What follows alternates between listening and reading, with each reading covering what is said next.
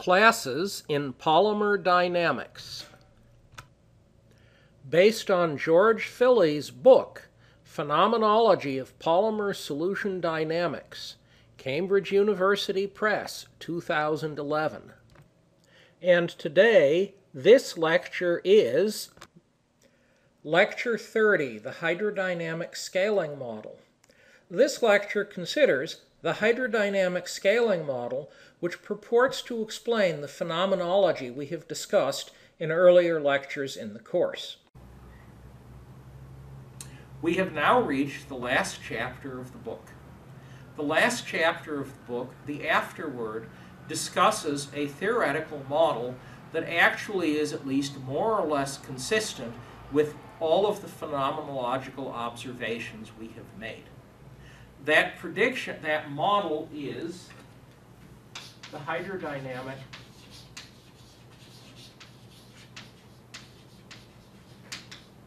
scaling model.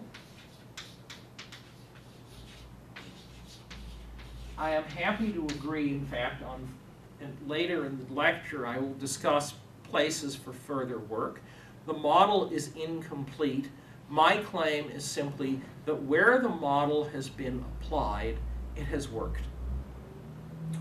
Okay, so what is the starting point? The starting point for the model is the Kirkwood-Reisman model of polymer dynamics. Kirkwood-Reisman looks a great deal like the Zim picture, but it is in fact very different, and this point is not usually recognized. The Kirkwood-Reisman picture and the Zim picture are actually very different in certain of their key results. What is the Kirkwood-Reisman model? Here is a polymer coil, and we may think of the polymer coil as a string of beads.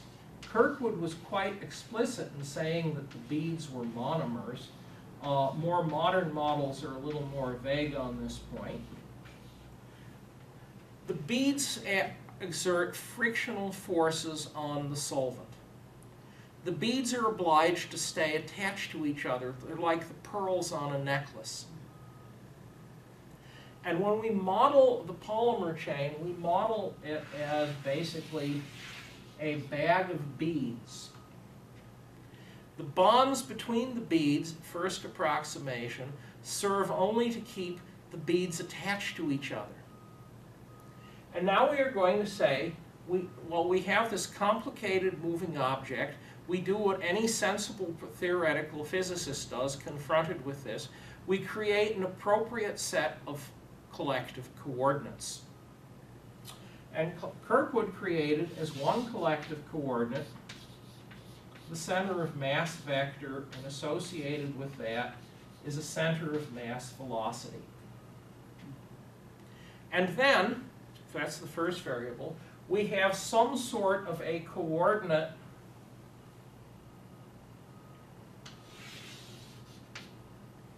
yes, that's a direction vector. And the direction vector, corresponding to the direction vector,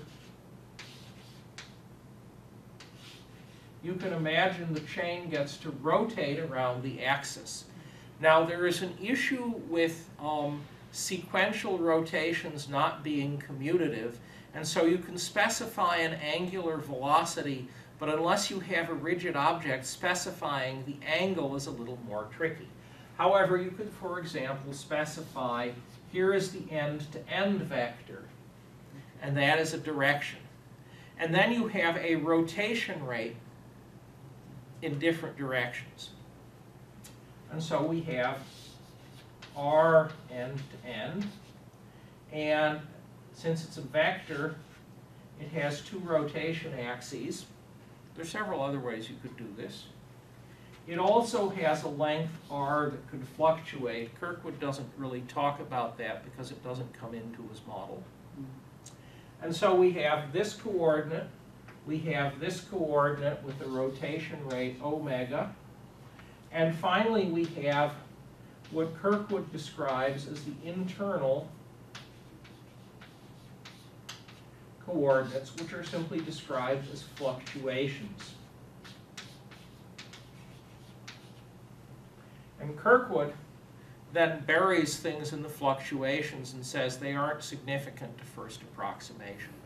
So those are the coordinates and description of the Kirkwood model. Now you may ask, how does it work in a solution? How does it do anything? And the answer is, let us take our bag of beads. Here is the bag of beads. And we will put it in a sheared fluid. The first statement is, we're on a long time scale, so the inertia of the chain is not important, and therefore we have a zero force condition. The total force on the particle on the polymer chain should be 0. Now, the force is going to fluctuate on short time scale, so this is an approximation. And the statement then is that the drag coefficient of a bead I, they could all be the same, velocity of the bead I minus velocity of fluid at the point, add this up, this is the force on each bead, but if you add it up, the total force on all the beads is 0. So how does this work? Well, here is the particle. The fluid up here is moving this way, the fluid down there is moving that way, so different parts of the polymer chain are being dragged in opposite directions. But if you look at the center simply goes with the flow. So that's the zero force condition. The second condition is the zero torque condition.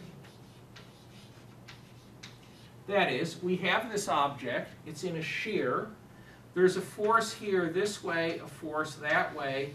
There should, perpendicular to the blackboard, be an angular rotation axis. And so the beads here try to move this way, the beads there try to move that way.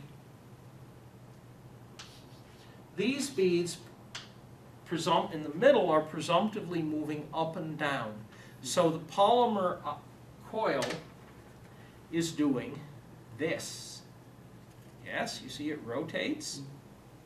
Well, the polymer coil is rotating, and here the fluid is moving faster than the beads, and here the fluid is moving faster than the beads, and that creates a torque inducing clockwise motion. However, these beads are moving down, those beads are moving up.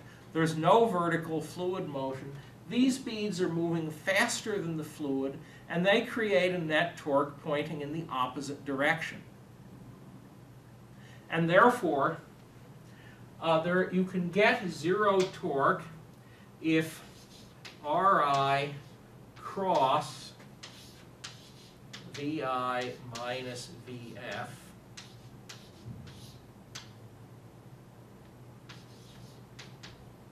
equals 0. Oh, we better put in a drag coefficient.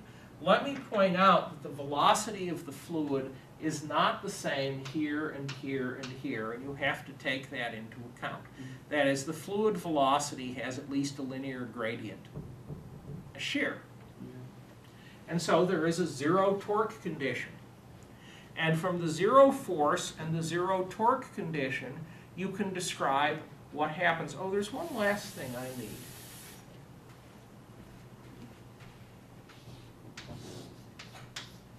The beads interact via the Oseen tensor. So if a bead here is moving relative to a bead there, the bead here creates a wake that acts on the beads there, and therefore the fluid velocities inside the polymer coil are not the same as the bulk fluid velocities in solution.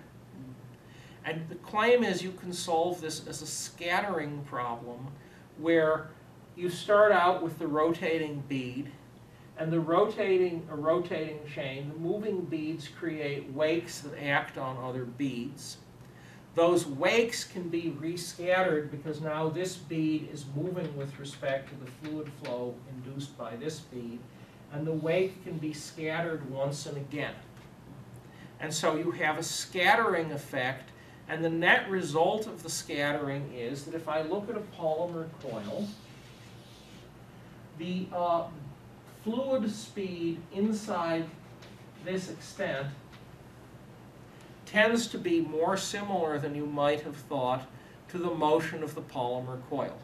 And therefore, the drag force that the polymer coil exerts on the fluid and vice versa are reduced because the fluid in here, because of those Oseen scattering terms, tends to move with the bead. I only said tends to, it doesn't move exactly.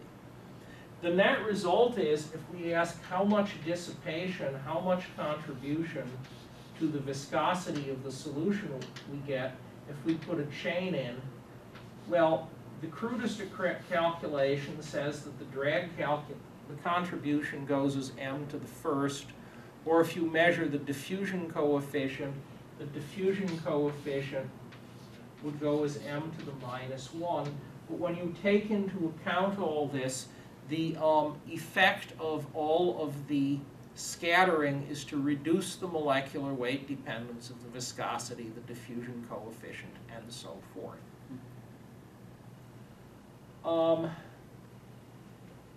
And I have brought us to the end of the Kirkwood-Reisman model. The next step in the discussion, which we will do on the final lecture, or the final piece of the lecture, is what happens to the Kirkwood-Reisman model when we look at interacting polymer chains. However, we're done for the moment.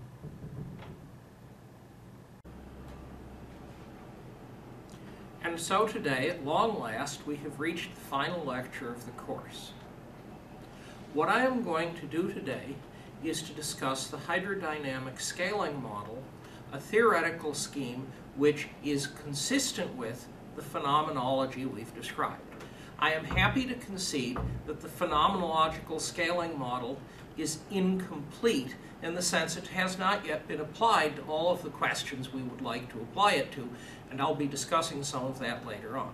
Nonetheless, within its limitations, namely it hasn't been applied to everything yet, the hydrodynamic scaling model is consistent with the bulk of observations that we have talked about thus far in the course. So we start off and we go back historically to about 1986, 1987. And I produced a series of papers, the first of which was the universal scaling model. And the universal scaling model was said to discuss polymer self-diffusion. The observation I made was that if you sat down and you looked at the system, that is, you actually looked at the experimental measurements that had been done, what you found was that you did not, in concentration dependencies of solution properties, see scaling laws.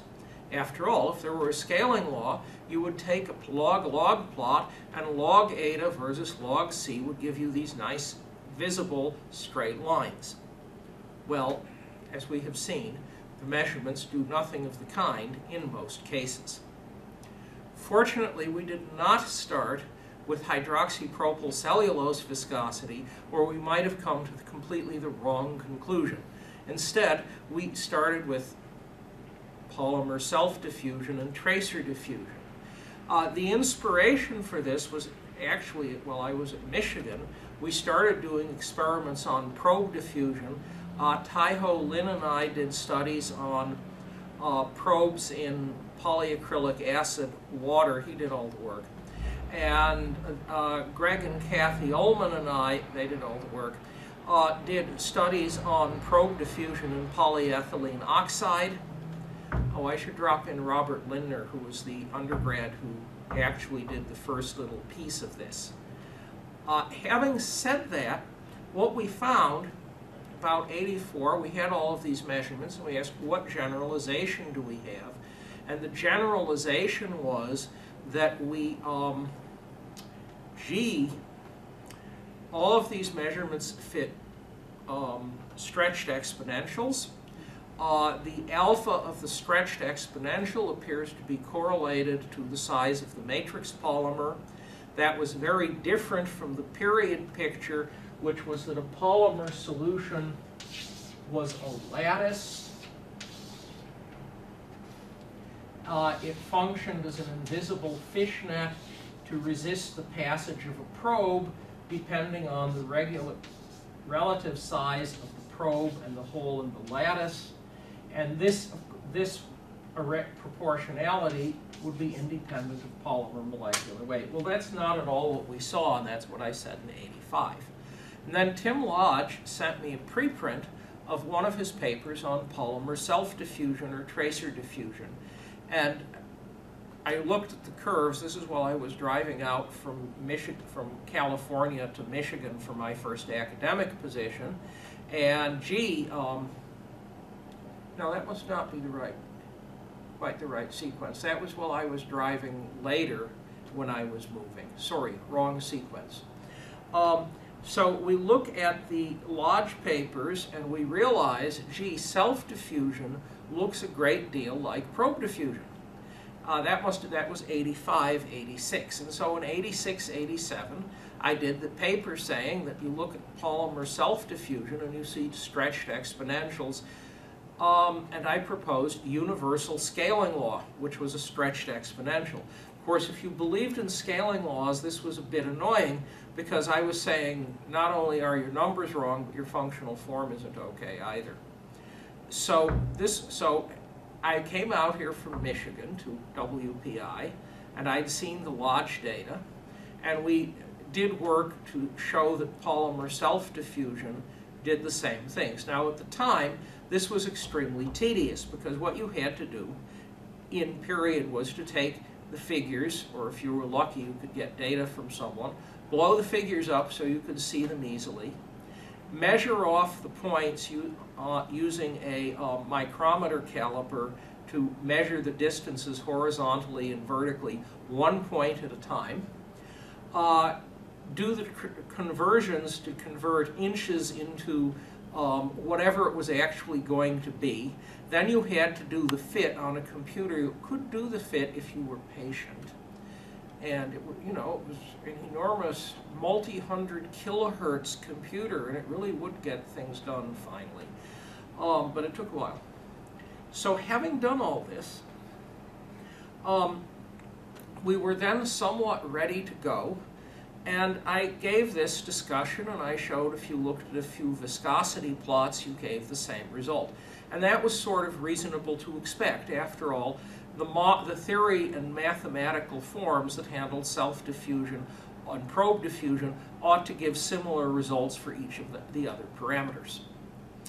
And so about '87, a number of people like Benny Ware made emphatically the point to me, well, this is very nice, but what you need to convince people is a theoretical model that explains what's going on.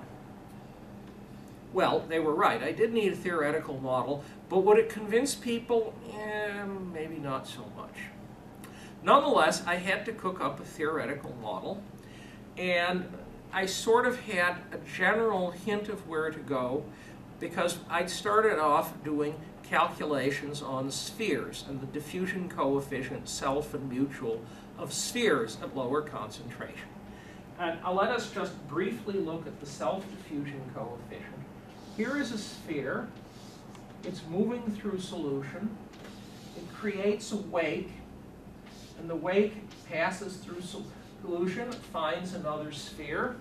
The sphere translates, it rotates, but it's in a field with shear. It can't simply stretch indefinitely. It's a rigid body after all.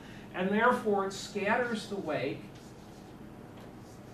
and the wake acts back on the original sphere. And this gives a series of tensors which in the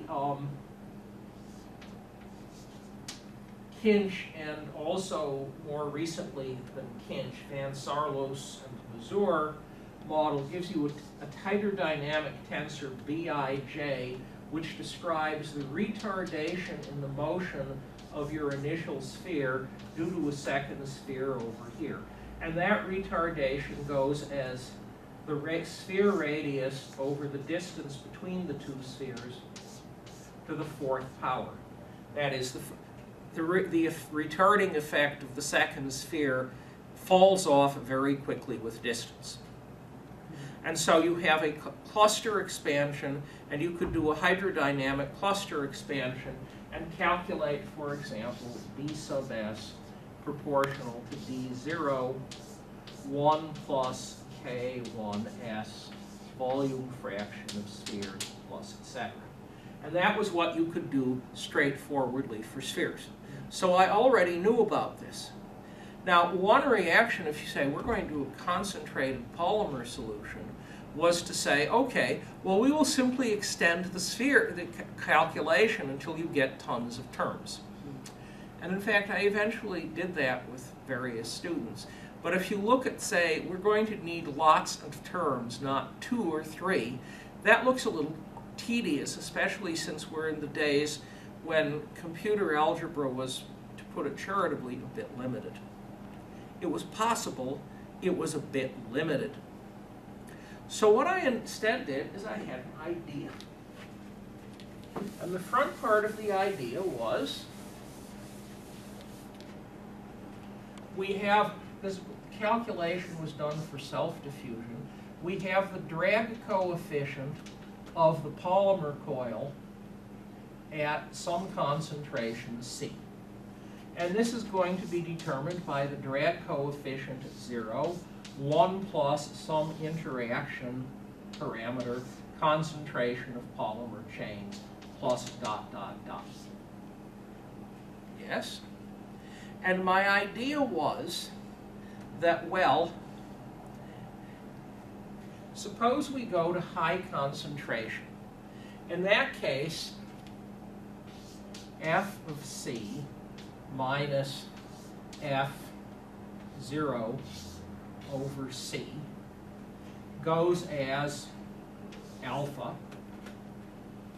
And we can make the hand waving a little more detailed, but I won't.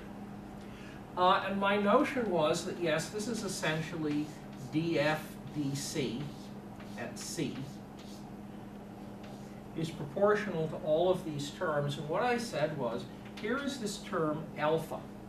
And my idea was that alpha, gee, what is alpha going to be? Alpha depends on how hard it is to move the second coil through solution.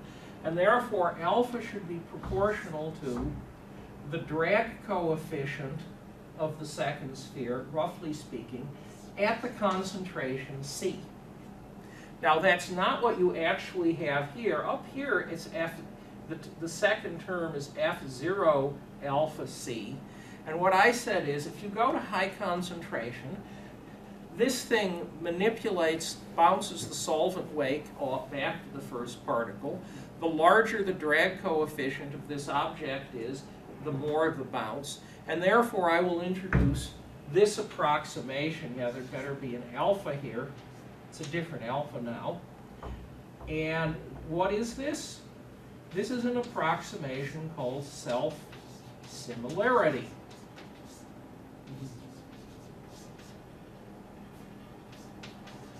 And if you look at this, this is f prime, the derivative of f over f is equal to alpha.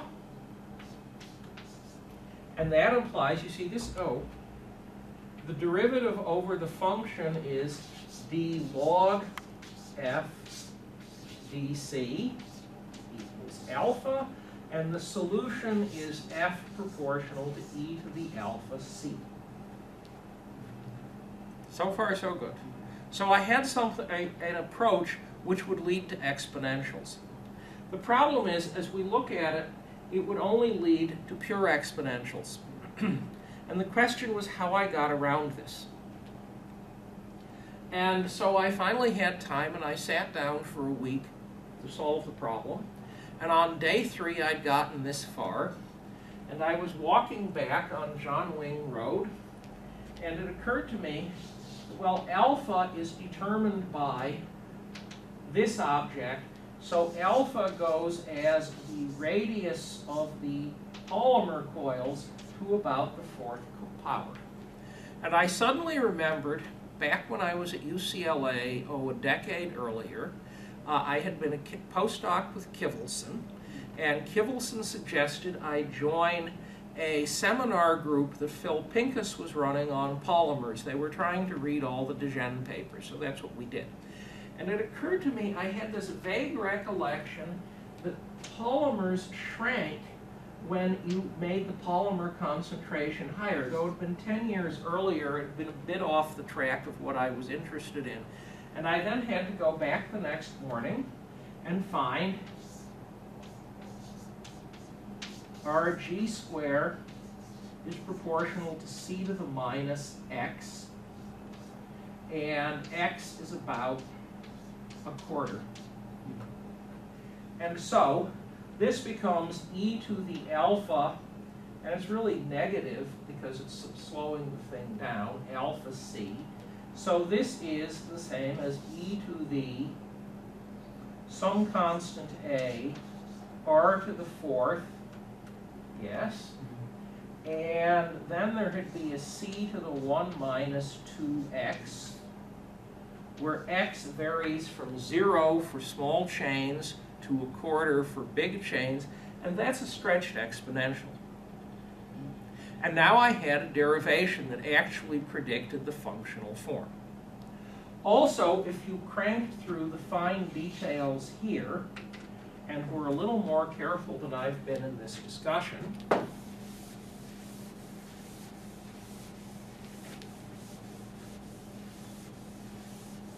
you realized that this piece was supposed to be molecular weight dependent. And therefore, the front constant, alpha, this constant, should be proportional roughly to m. That was an approximation. And nu should show some sort of a behavior like that.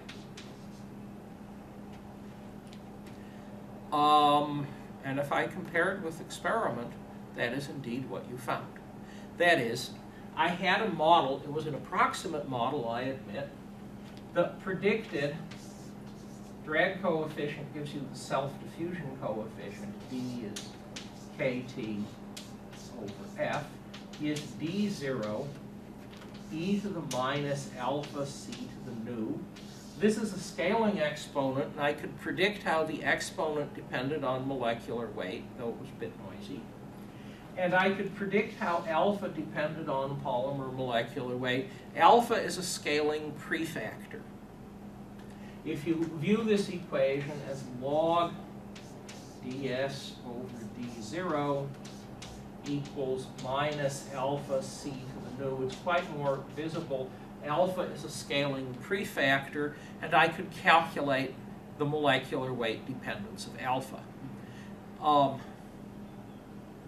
you sit down and look at this, and it actually agreed with experiment. That is, we could, the measurements were a bit noisy until we had the results on dextran, where things became much cleaner.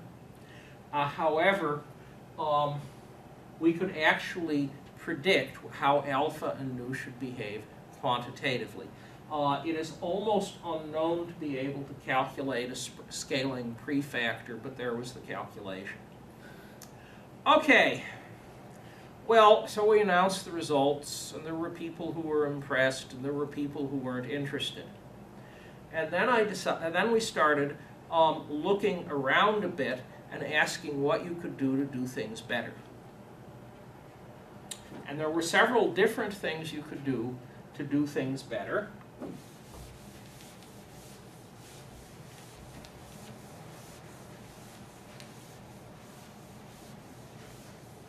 one thing you could do to do things better was to ask if there was a way to replace self-similarity.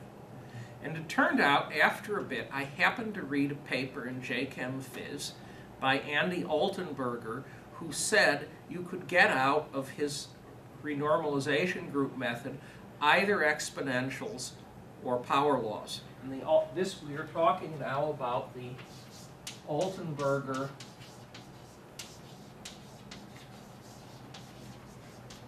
dollar positive function renormalization group. it is important to emphasize that the positive function renormalization group, PFRG,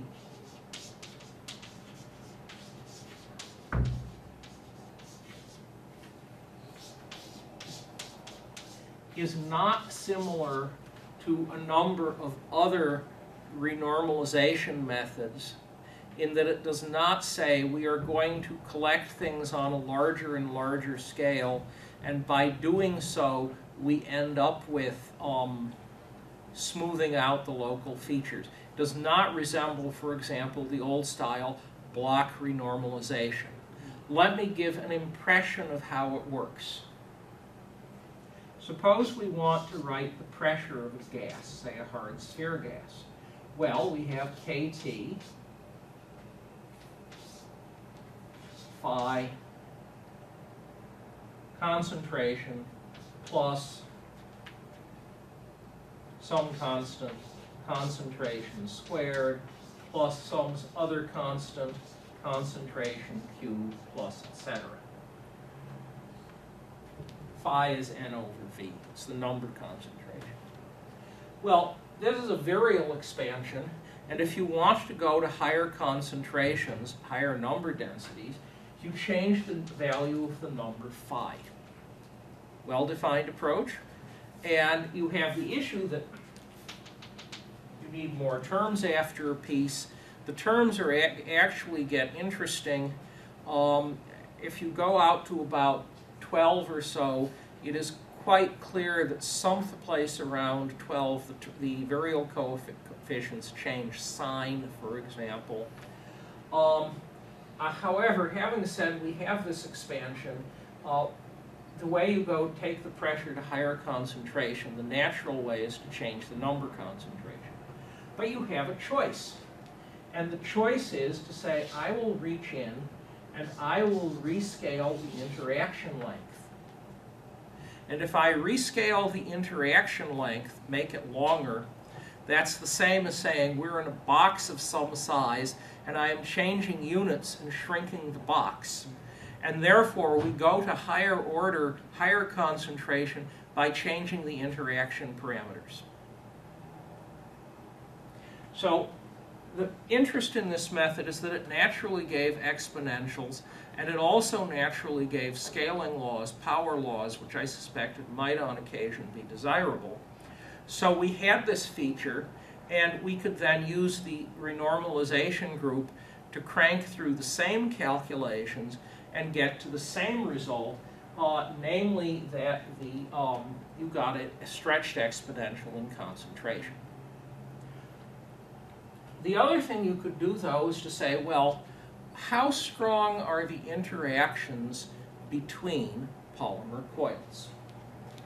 And the answer was, from my perspective, you could reach in and you could use the Kirkwood-Reisman model to calculate the interaction between polymer coils. That is, here is a polymer coil, there is a polymer coil, and we can write the position of a bead. Here's the origin. We will write the location of a polymer bead as the position of the polymer center of mass plus a vector from the polymer center of mass to the point of interest. And what we would say is that we can approximate the motion of the position of the polymer. That is, we could also say there's a coordinate, little r of the bead. R is equal to r plus ri. And we could say that dr dt is going to be equal to the center of mass velocity plus omega cross ri, a rotational velocity. Yes, it's a rigid body. Approximation, it's a rigid body.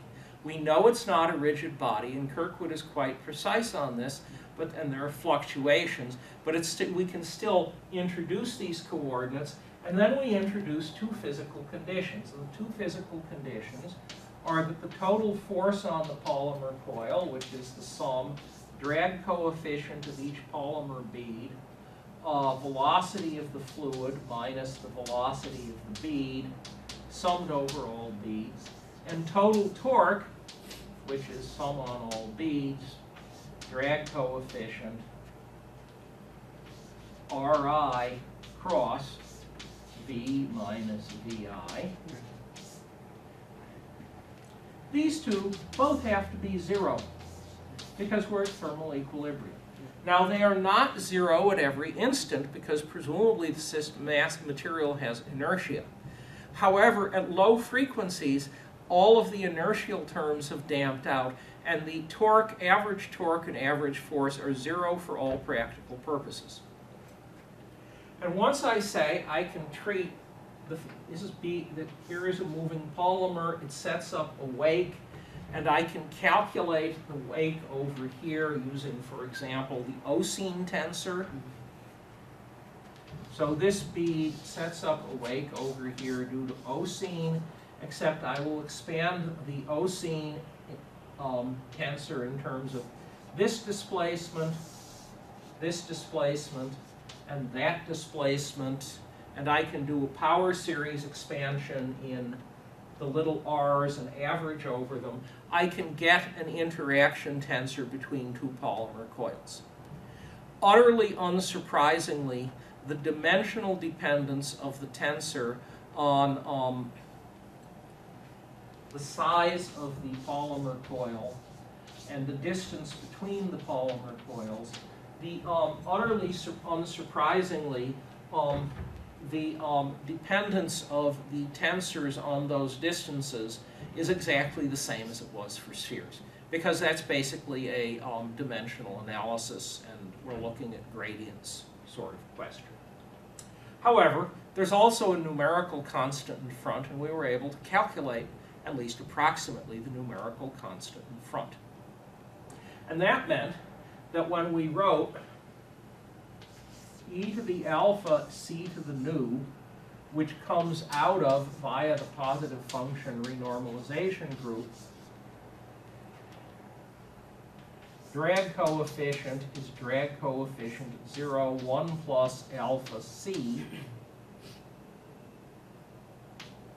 Maybe I should call it alpha prime.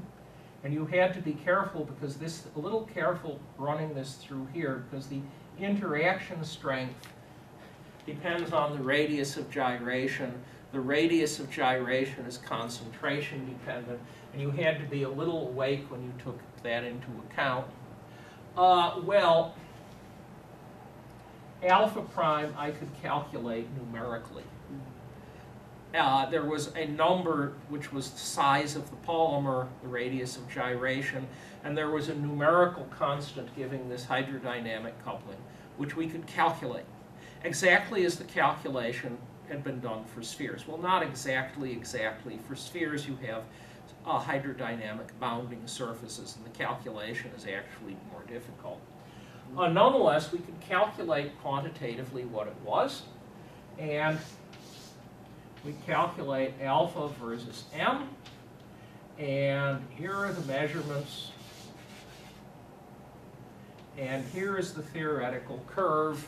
And when I gave an invited talk at the New York, I think, APS meeting in 1987, I was able to say, I have done the calculation, there is the calculation, and here's the theoretical curve, and there are no free parameters in that curve. This line might be right or might be wrong, but it's here, it's not here, it's not here, it's here. And so we could actually calculate alpha quantitatively. I did notice, and there was some work I did with undergrad by the name of Paul Kirkatellos, and what we said is, well, this was the Oseen calculation, but you can improve that, and you can also do a calculation not of two chains, but of a chain and a small spherical bead.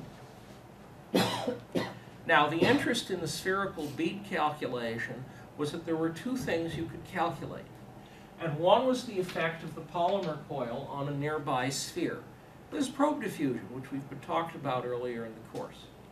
The other thing, though, you could say is we could calculate the effect of the polymer coil on the mobility of a single bead of the chain.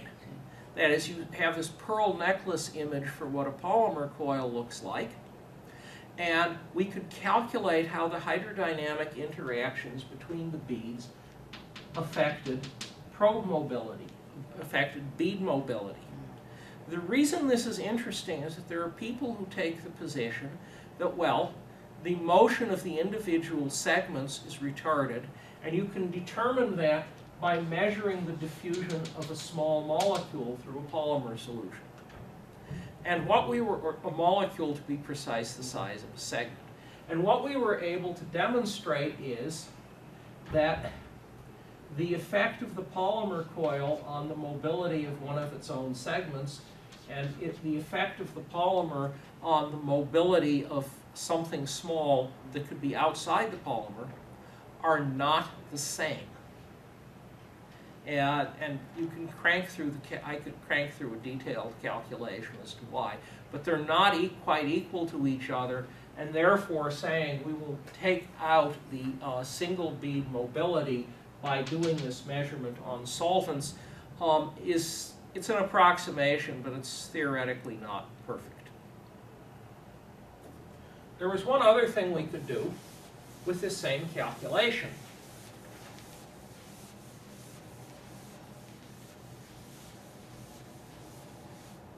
We could calculate the interaction between a sphere and a polymer coil. Now, in doing that, and I have slightly skipped over this, there was one key question in the calculation. That is, there is a distance of closest approach between a sphere and a polymer coil, and the distance is determined by sort of the radius of the sphere and the cross-section of the polymer coil. That's how close two things can get. That's also true if you want to do the interaction between two polymers. The distance of closest approach is determined by the cross-section of the two chains. The first time we did this calculation, we just put in, we know what the molecular shape is for this polymer, we'll put in the actual numbers. And perhaps we were lucky, but that turned out to work quite well. This time, however, we had a big radius. This is a polystyrene sphere. We know this radius quite well. We have a little radius, and if you do the calculation, you discover that if the probe is much larger than the thickness of the coil approximately drops out of the calculation. The simplest reason is that the distance of closest approach, I'm oversimplifying, is the sum of the two radii. This radius, this has a cross-sectional radius A, and guess what? A is much less than R, so R is approximately the right number.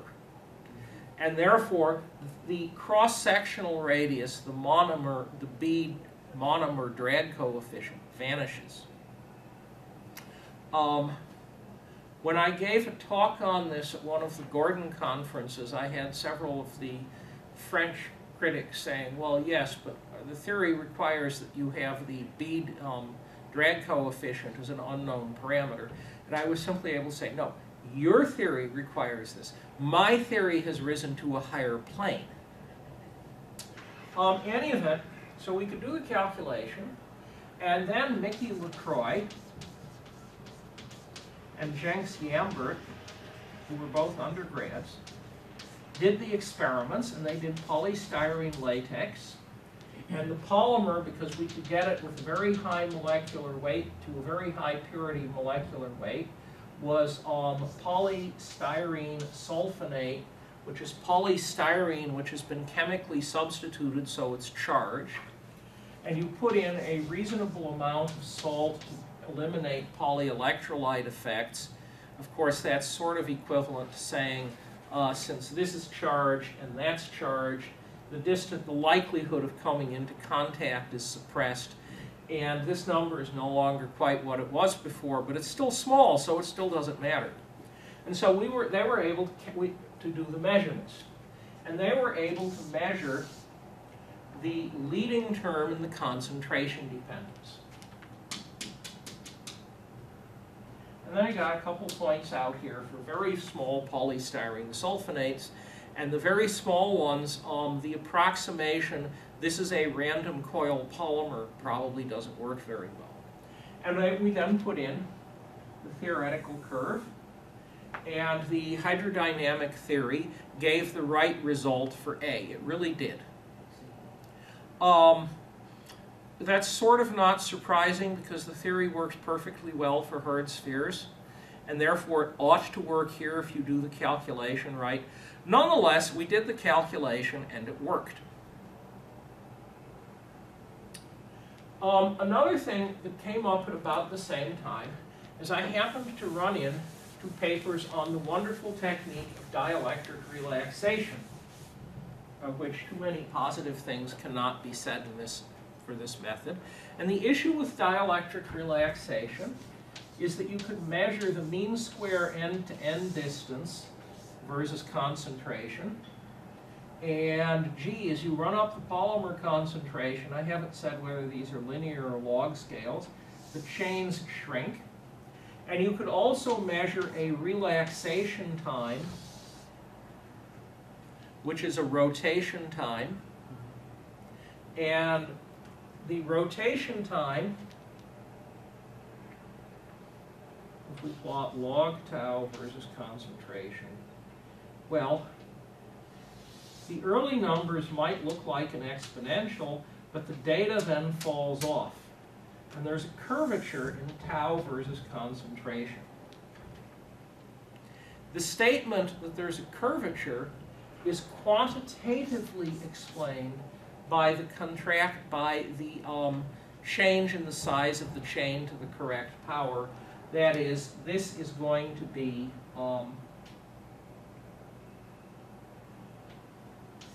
e to the relaxation time goes as some constant A, concentration, r square of C over r square of 0 to a power, it happens to be 3/2 experimentally. And what we were able to do is to show quantitatively for the particular material that the deviation from single exponential behavior is indubitably quantitatively matched by the degree of chain contraction. And these are really good quantitative tests. Okay. Next. What does come next? Well, we had calculated ds using a series. We calculated d monomer. We had calculated d probe, and that result had been tested quantitatively at low concentration.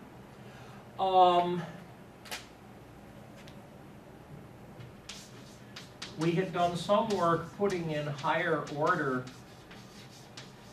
hydrodynamic interaction tensors. That is, I talked about the osine tensor, which is an A over R to the first.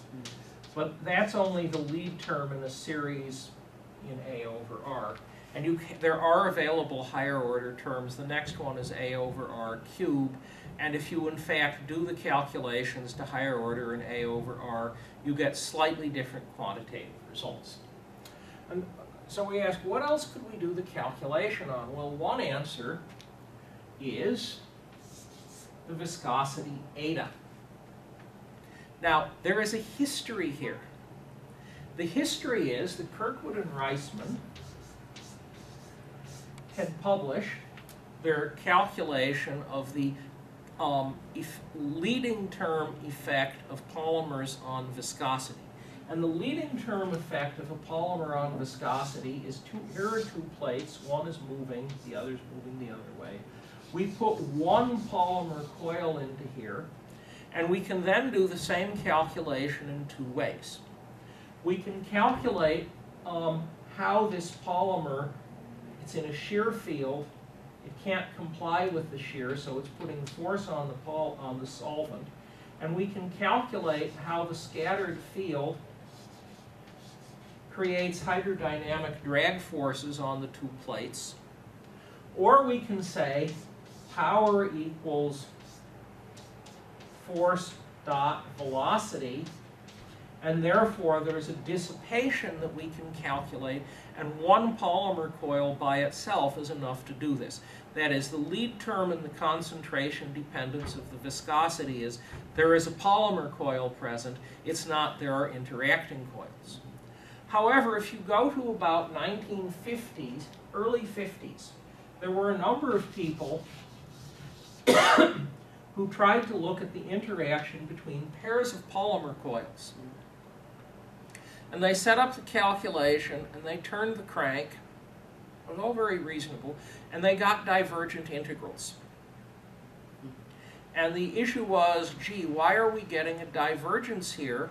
But it was realized the simple calculation that you would obviously do gave you a divergence, and because it gave you a divergence, you couldn't calculate what the next term was. And you had to do something about the divergence. Now, hydrodynamic divergences in general arise because you have to remember there are boundaries out here, and the boundaries are doing things. The approach I did was to say,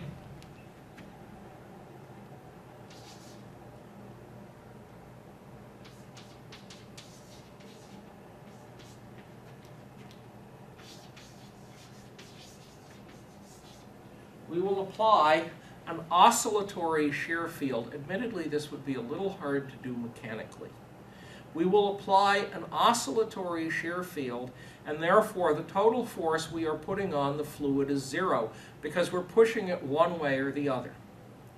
And we then did some very demanding computer algebra. Fortunately, Mathematica came along, because some of the intervening steps had, thousands of terms. You do the calculation, you're looking at something with thousands of terms in it, and you would not care to do this by hand, notwithstanding the famous 19th century example, the French astronomer who did lunar orbit calculations by, okay, we have a team of 4 graduate students, you will each do this as pairs, and when you're done, you will compare results. And in the end, he had this huge book of formulas, and when this was tested with computer algebra, they found 2 terms at the very end of an important series. The 2 terms did not go anywhere further, and one of them had a mistake that both groups had made and was not caught. And other than that, it's correct. It's a beautiful triumph of human hard work. However, I used a computer. But I was pushing the limits of what you could do. Now you could do much better. Now, instead of having a computer that gave a few hundred megahertz, I could get a computer that, gee, we will buy a Tesla board, and I can get a computer that can execute this at 1 teraflop. And it costs a couple $1,000 for the specialized accelerator card. So you could actually do this much less painfully than you could then. Nonetheless, we got it to work, and I calculated the viscosity behavior, and you got a term for the viscosity. And the nice feature of the term for the viscosity is that, of course, it depended on the cutoff radius. That is, in the end, and in our original calculation, we just said we had 2 chains, and they can approach until they touch each other, and we know molecular dimensions because we've heard of freshman chemistry. In fact, I used to teach freshman chemistry at one time. So we could do that. However, maybe that's approximate, and maybe there are complications. However, whatever this distance of closest approach is, A, eta, it's probably the same as the closest approach you get in polymer self-diffusion. And therefore, we were able to sit down and say, well, we have done the viscosity measurements, yes, and we have done the viscosity calculation, and if we compare the viscosity measurements with the viscosity calculation, that's telling us what the distance of closest approach is out of viscosity. Now we can march the viscosity data over to the self-diffusion data.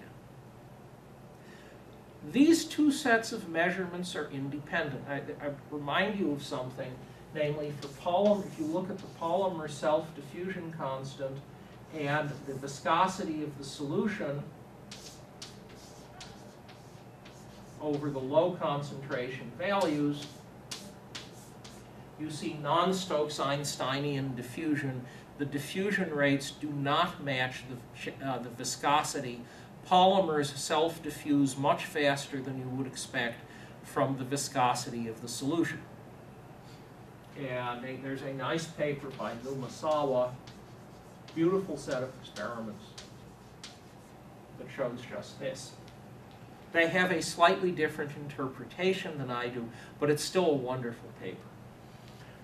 Having said this, the two distances of closest approach are the same, and therefore I can calculate with absolutely no doubt how the self-diffusion coefficient should depend on molecular weight. There is one little complication you might worry about, which is how accurately do we know the chain expansion? And so the chain expansion is something we can pull out of self-diffusion measurements or whatever. Nonetheless, if you look at figure 8-, I think it's 36, here is alpha versus m. And there is a line that is m to the first, and there is a line that is the slope that we pulled out for, what did we pull it out for? I'm pulling a blank. We pulled the slope out of something else. So there are two lines there of slightly different slopes, but the height has no free parameters in it. And the lines go right through the measurements. So we could actually eliminate all question about free parameters. And we've done that. Okay. So that's about as far as we got. Oh, 836, alpha versus m, no free parameters. Having said this, there was one last thing we did, and we didn't get quite as far on that. And the last piece was to say, well, we have this image, and the image is a renormalization image, and we then introduced temporal scaling. And the temporal scaling analysis says that if you are looking at one of the dissipative properties and you plot it versus frequency, this could be log frequency, and you divide out the pointless frequency dependence so that at low frequency this material property is frequency independent, which is what you expect, which are equivalently, the interesting parameter says the force is proportional to the acceleration, not to the displacement.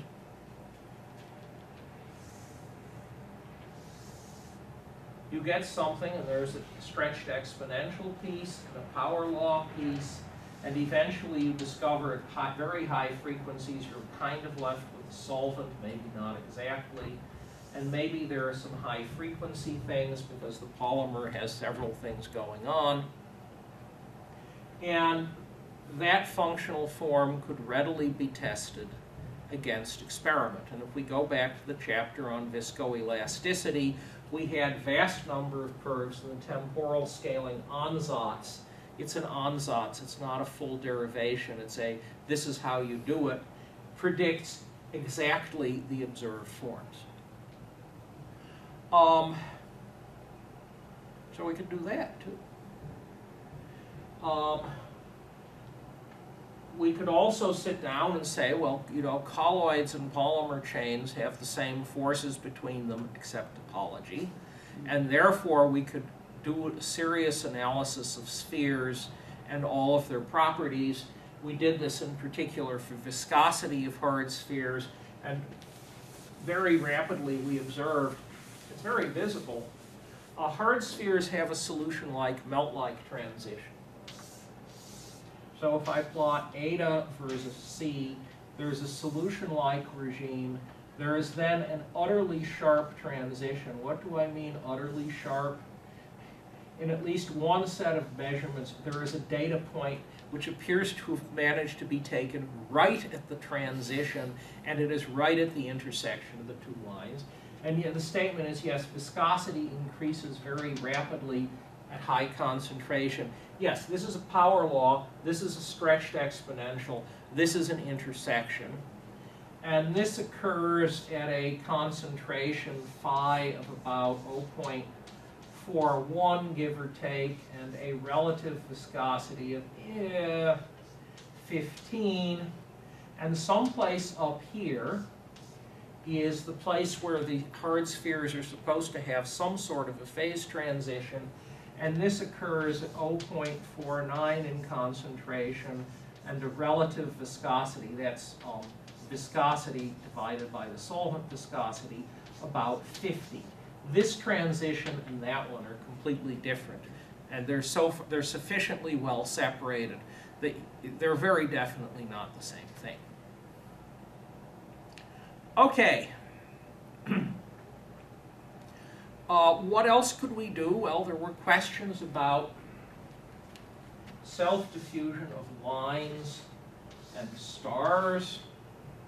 And the assertion is that if you compare two chains of the same total molecular weight, the star polymer is smaller, therefore its radius is less, therefore its alpha is less, and that's approximately correct, though you really need more star measurements and on more different arm sizes to be sure about that. And so the linear to star is explained.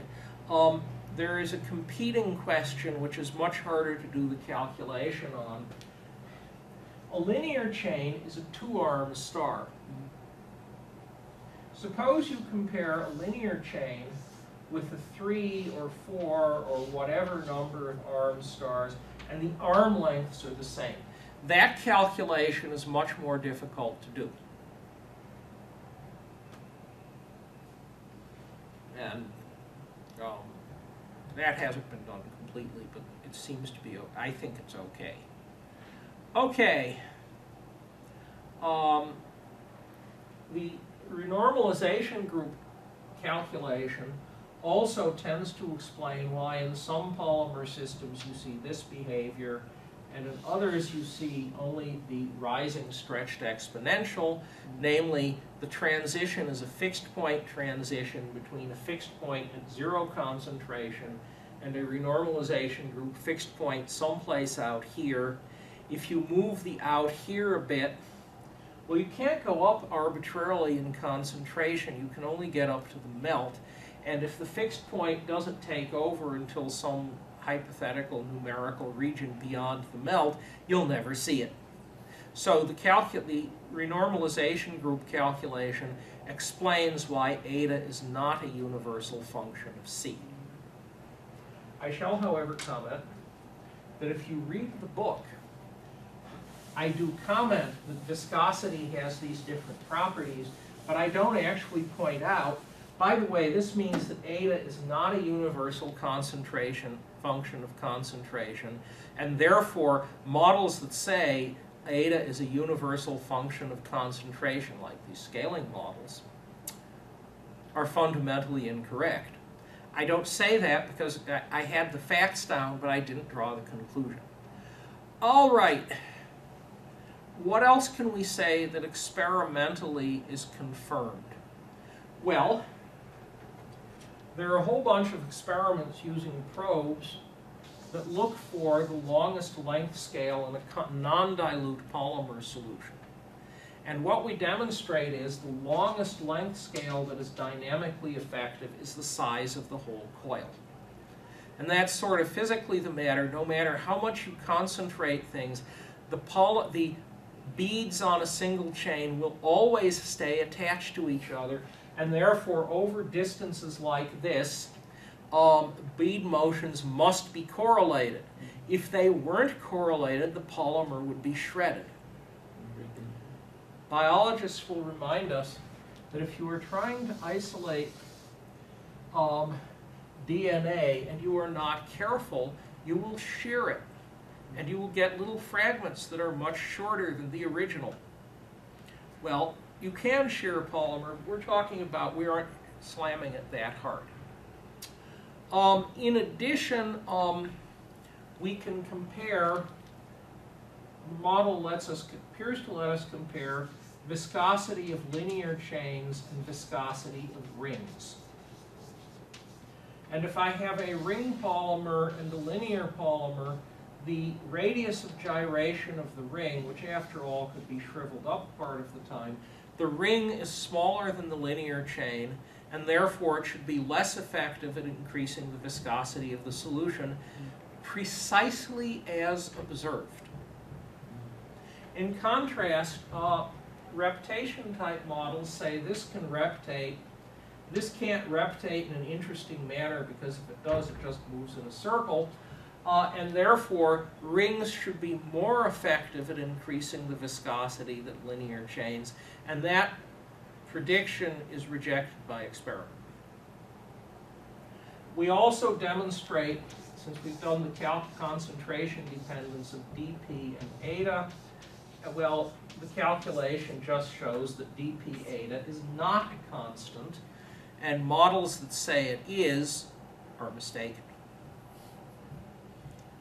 Okay. So that takes us to about the distance the hydrodynamic scaling model has been taken.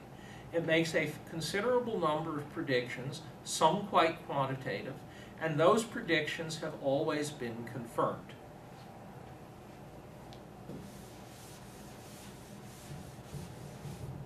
There are a couple of recent papers.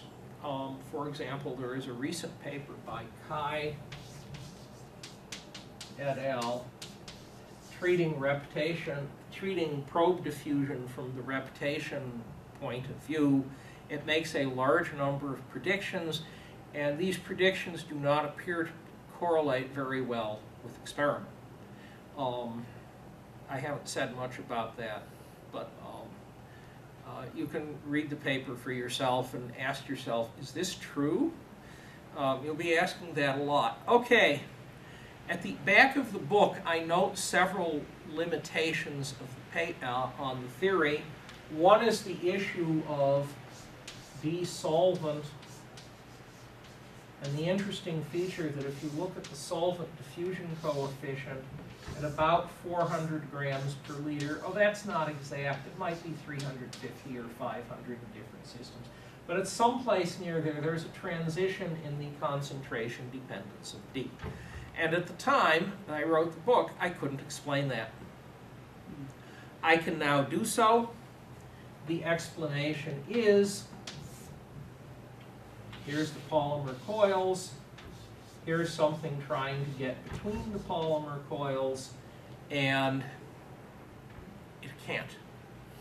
And at about the concentration at which there are issues with the solvent being granular rather than continuous, you see this behavior. Okay, so having said this, what are some directions for future work? Well, one picture relates to things that I said in the book are missing: treatments of internal modes. Treatments of the case where we're looking at tracer diffusion and the molecular weight of the matrix one way or the other, I guess that's the right mathematical symbol, is very different from the molecular weight of the probe. And you can sort of see what would happen, namely, if you have a small probe and a very large matrix, at some point as the probe moves, it has very different effects on different parts of the matrix polymer, and the rotating bag of beads picture of the matrix polymer is inadequate.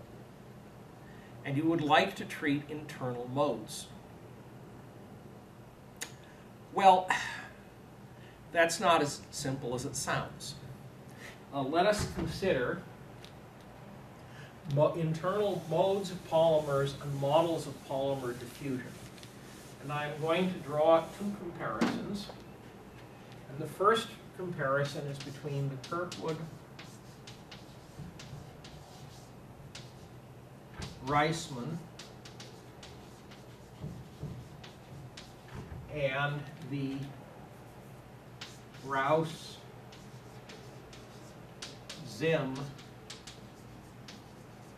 models. Kirkwood-Reisman is the model I talked about for hydrodynamic scaling. Here is a polymer coil. It has a location R. If we put it in a shear field, it has an angular velocity omega, and it also has fluctuations where we skip over. And therefore, recalling that you can rotate on all three axes, we have 3 translational modes, 3 rotational modes, and if there are n beads, we have 3n minus 6 modes that are internal. An internal mode is one that changes the relative position of beads. Now we'll skip over to Rouse-Zim. Rouse-Zim says, here's a polymer, and exactly what the beads represent isn't clear. The beads are connected by springs. The springs only control the distance between the beads. They don't act along those axes to control rotational angles. And if we set up the force constant matrix for this, we just say we have n beads, so we have 3n coordinates, and we can set up 3n differential equations of motion. This looks like a bunch of coupled springs. And the way they do the analysis is to say, well, we've set this up, and the x, the y, and the z parts of the problem are separable. That's what they say.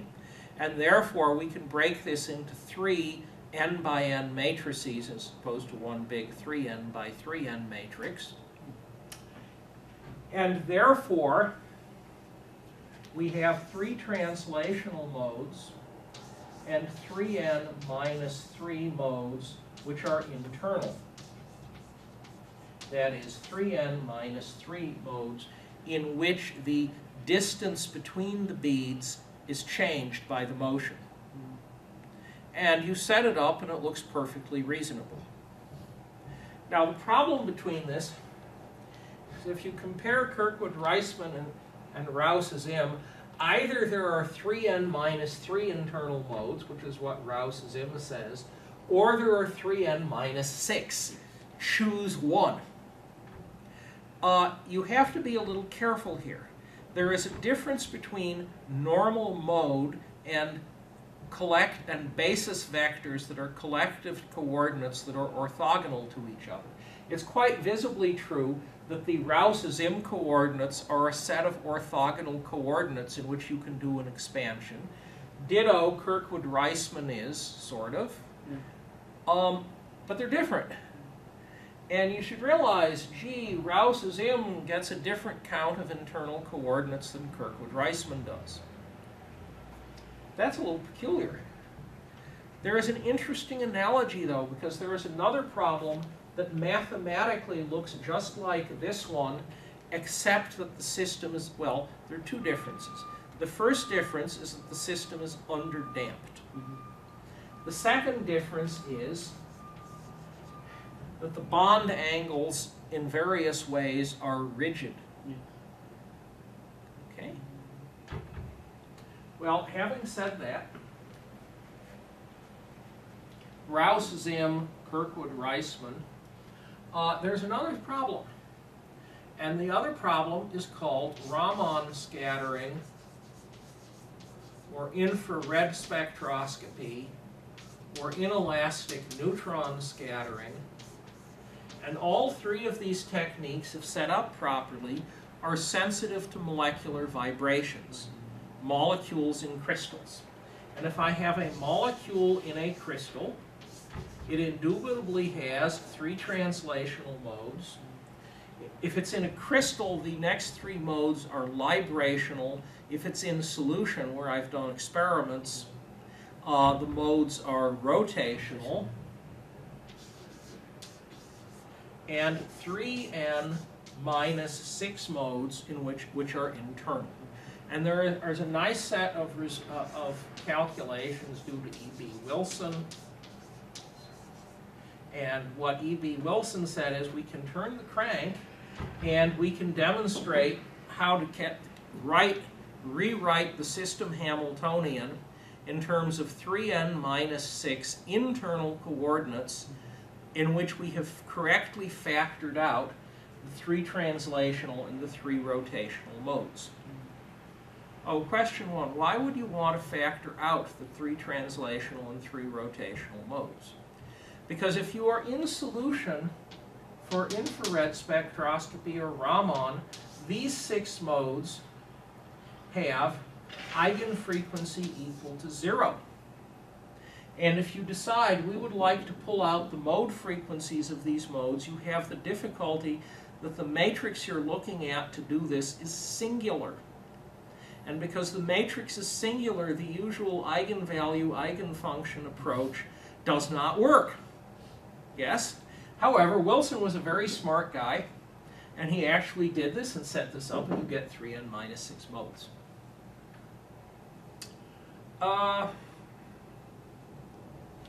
If you look carefully at Rao's M, it contains no rotational modes. Someplace buried in the Rao's M coordinates are the 3 whole body rotations which have frequency 0. And therefore everything after that must be slightly suspect. The mode relaxation times they get are also a little peculiar in that the relaxation rates go up very rapidly as you make them more the equivalent of going to higher and higher frequency. The frequencies go up very fast. In contrast, these frequencies stay in a fairly, if you look at the low and intermediate frequencies of a hydrocarbon, these frequencies don't change very quickly at all. And therefore, my inclination is to say, if you want to do something that makes sense, you have to start with Kirkwood-Reisman, and you have to advance to stick in orthogonal coordinates that are consistent with the translation and rotation. In doing this, you have one problem. The Wilson-Decius cross paper coordinates assume that the atomic distances are fixed, that's fine, the angles are fixed, and therefore the relative displacement of large parts of the molecule relative to each other don't change very much. Those coordinates, in fact, they assume that the displacements of the atoms with respect to their equilibrium positions are small. Well, that's totally reasonable for an organic molecule in a crystal. It's totally reasonable for a small organic molecule in a solvent. It's totally unreasonable for a polymer coil. And therefore, the idea is right, but the math method isn't going to help you. Well, that's a major place for advance, because if you could do that major advance, you could handle all of the fluctuation issues that Kirkwood and Reisman skip over. Now I come to another little bit, because the Kirkwood-Reisman model makes an assertion. And in a certain sense, the Kirkwood-Reisman model sort of resembles the statement that Stokes-Einstein has behaved works. And the statement is, we have a shear field with a shear rate dV x dy, and we stick in here something that is free to rotate, and its angular rotation rate is gamma dot over 2. Why over 2? Because, well, I guess it should be rotating the other way, because it tries to move with the coil, and that creates force. And there's a retarding force because these pieces are moving up and down with respect to the solvent. And if you ask where do you get zero torque, it's when the rotation rate is gamma dot over 2. Now we step ahead and we look at a calculation on spheres in a viscoelastic fluid. And the calculation is due to Snishkers. I suspect that is not how the gentleman pronounces his name. And I apologize in advance. This is within the last year. And what is shown in essence is that if we isolate this constant, and if we calculate what the constant is in a viscoelastic fluid, as we increase the shear rate, and this is just for not for a polymer coil, this is just for a sphere with boundary conditions. And so all you have to do is a finite element calculation. Falls off. That is, the sphere moves less and less rapidly in a viscoelastic fluid relative to the speed it would move in a normal fluid. That has some that presumably has some implications for hydrodynamic coupling that have not been worked out. I will now go to two more problems, and we will run out of problems and time at the same point.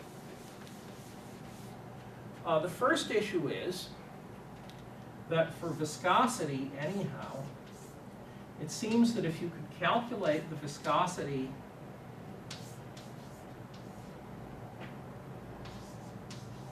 to enough terms, you should be able to calculate the fixed points. So that is that we said we're going to do a renormalization group approach to pushing out to high concentrations. However, in order to do this, you need to find the fixed points. Well, one of them is clearly at 0. However, the solution-like melt-like transition implies that someplace out here in concentration there are some fixed points. And if you do the calculation, it should become visible that the fixed points move around a bit as you change the polymer properties, and therefore sometimes they are close enough to 0 to drive this transition, and sometimes they would only drive the transition if you went to physically impossible concentrations. Well, a little piece of this was done by calculation of Susan Merriam and I. We calculated the chain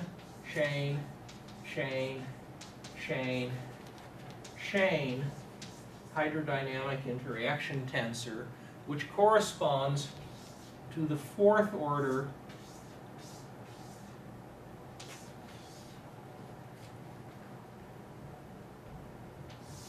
chain, and back home chain hydrodynamic interactions. And this gives us a more extended series we did it effectively for self-diffusion. And so you can carry out the calculation to higher order, and under modern conditions, I suspect computer algebra would let you do this fairly effectively. And hopefully, if you go out to higher concentration, you get a higher order terms, you get a clearer understanding of what's going on. Also, in addition to going out this way, if you had a decent representation of the normal modes of two chains, in addition to looking at the translation acting to create translation and rotation, presumably you're also doing things that distort the shape of the polymer coil, and if you had a nice internal mode representation, the higher order internal modes would presumably, at first the simpler ones and then the more complicated ones, would start contributing in a way you could handle numerically. Now we come to the obstacle. And the obstacle is I don't currently know how to tackle this problem. I've thought of several things that do not work. The issue is as follows. All of the hydrodynamic scaling model calculations we've done, calculations not counting the temporal scaling ansatz, which is not a real calculation the way the other ones are, it's an ansatz, are quasi-static. That is, we say we have a chain here. It moves and rotates and induces motion or rotation in another chain here. And when we do an ensemble average, we average over all possible locations of the second chain relative to the first. However, we're saying that the fact that this translation has been going on for a while is uninteresting in the sense that the force that this chain creates back on this one is determined by the current velocity of this chain, and the fact that this chain might have had different velocities at different times, well, inertial effects are damped out and are presumably not relevant to the issue at hand, and therefore there's no frequency dependence. All of the calculation is effectively done for everything seen at one instant in time. And in different elements of the ensemble, there are different particle positions, but the fact that the particles move with respect to each other does not contribute anything. Okay. Well, suppose you want to determine, for example, the stress relaxation function. G of t says we displace this plate with respect to the other plate. There is now a force on the two plates because we've displaced one plate with respect to the other. And if I plot G of t versus t, this is really log t because it stretches out a bit. Well, for very dilute solutions, there's some relaxation which takes a little while. Of course, if it's just a solvent, a little while is almost no time at all. But if we keep adding polymer, things slow down. And eventually we get this feature that there is a region called the plateau at long time. And the plateau region isn't actually, you don't expect it to be flat. This is sort of a single exponential. But if I take a single exponential and the relaxation time is out here, the early piece of the exponential is very nearly flat on a semi-log plot. And then there is a region called the terminal region. And the terminal region has some characteristic time, tau, which is the terminal relaxation time. And the terminal relaxation time gets very long for large polymers. In melts, there is no concentration dependence because there's no concentration variable. But in melts, the terminal relaxation time traditionally is said to go as m to about 3.4, give or take power. It grows very quickly with increasing polymer molecular weight. Well, in order to calculate this and demonstrate you get that behavior, you need some way to gain entree and to calculate the time dependence of the forces between the particles. And at this particular stage, it is a completely different calculation from those that have been done so far. And there is some question as to, well, how do you make this work?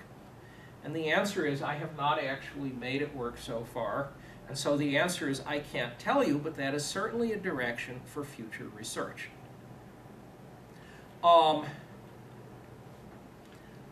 And so,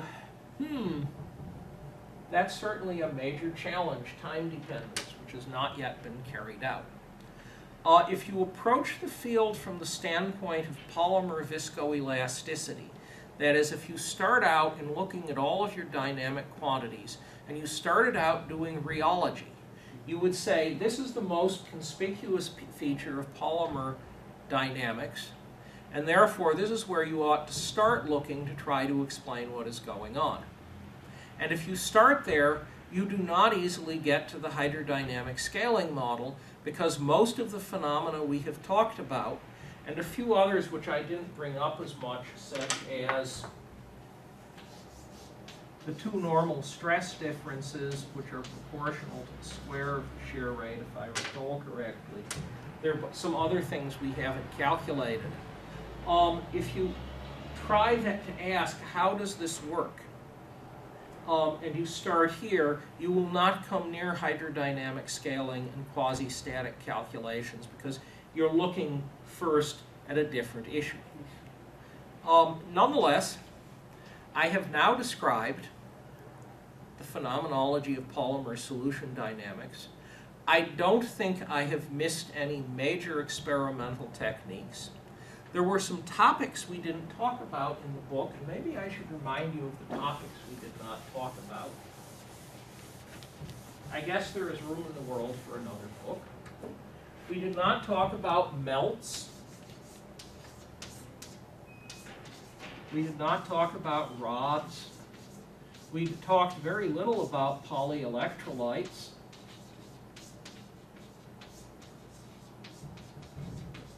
We did not talk about nonlinear viscoelastic effects, either the classical nonlinear effects which come out of the normal stress differences, or the more modern ones like shear banding.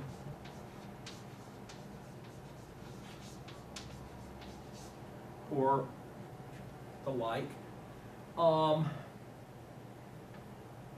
Didn't talk much about biopolymers, mostly because many of them are polyelectrolytes, and the ones that are neutral can be lumped in with all the other neutral polymers, though of course they tend to be thicker. However, we did introduce a wide variety of experimental, having said we didn't do this, we did introduce a wide variety of other techniques, many of which are sort of standard, like segmental motion,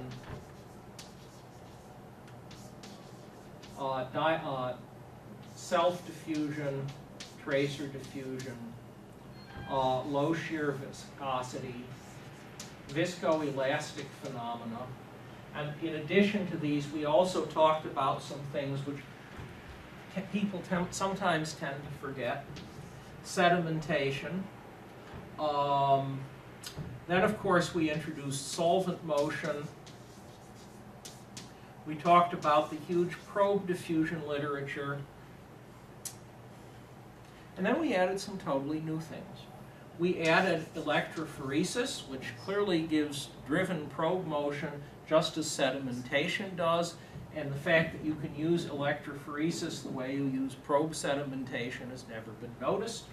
We talked about colloids. And at the end, having said this, we drew some inferences, namely some models that don't work as well as some that do. And finally, I talked about the hydrodynamic scaling model and the fact that research on that model is certainly incomplete at this stage. Having said that, the course has come to a completion. Have a good summer.